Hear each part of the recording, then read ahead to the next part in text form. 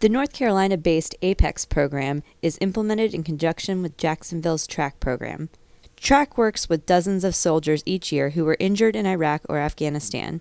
These wounded warriors get reacclimated to life in the U.S. while taking college courses to improve their civilian work skills.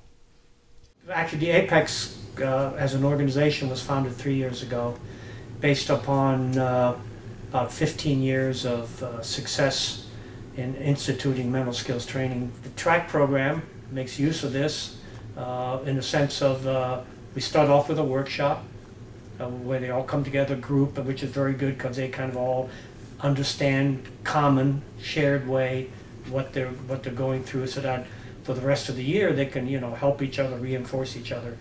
We use a lot of technology, biofeedback, neurofeedback, to provide them feedback about how they're doing as they're trying to learn all these mental skills.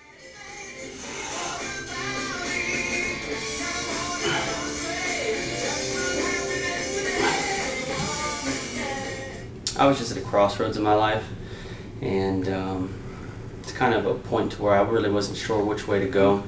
I fractured my lower back, and it put me out for quite a bit of time. A traumatic brain injury. My brain, explosion kind of shook it up a little bit, messed it up. Post-traumatic stress. I'm very analytical, so I love to think, and I'll think too deep into things to where I overanalyze everything.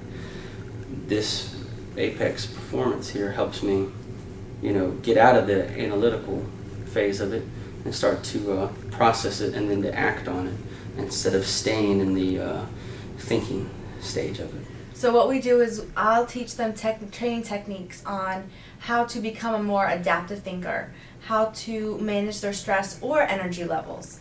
In here, they'll be hooked up to the biofeedback wires, so they'll see on the TV screen exactly how their body responds. I feel like I'm under pressure. It's all right. Just relax, focus on what you're doing. Remember to breathe. Slow, deep breaths. Good. So now Ron is actually becoming a little bit more relaxed. He's more focused now. And I can tell that because his breathing has stabilized into a nice rhythm. And his temperature and skin conductance, or his sweating, has returned back to what would be in a relaxed state.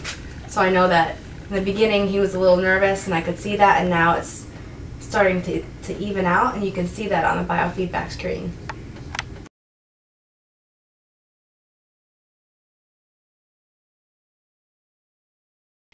For Jacksonville.com, this is Jennifer Cox.